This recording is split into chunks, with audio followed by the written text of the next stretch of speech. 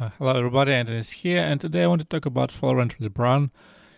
He's an amazing concept artist, and he's using a whole bunch of different mediums, everything that he can get his hands on, and he's been doing a series of works based on 3D code.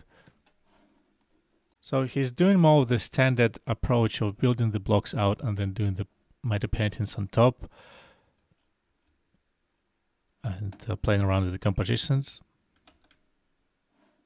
Here in the Fallen Kingdom artwork, again building the blocks inside 3D code, dropping them in Blender, doing the light pass there, and he's got the little breakdown here which you can check out in his art station, and then doing this really awesome piece in the end.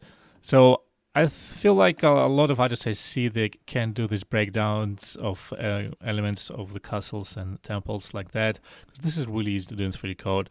But really, that getting that feel and this atmosphere and extra detailing work inside, it's what really stands out here in all of his artworks. And another my favorite piece is this ancient Egyptian temple. Again, a basic block out in 3D code, and then a nice paint over on top. So go check him out. The link is in the description, and see you in the next video.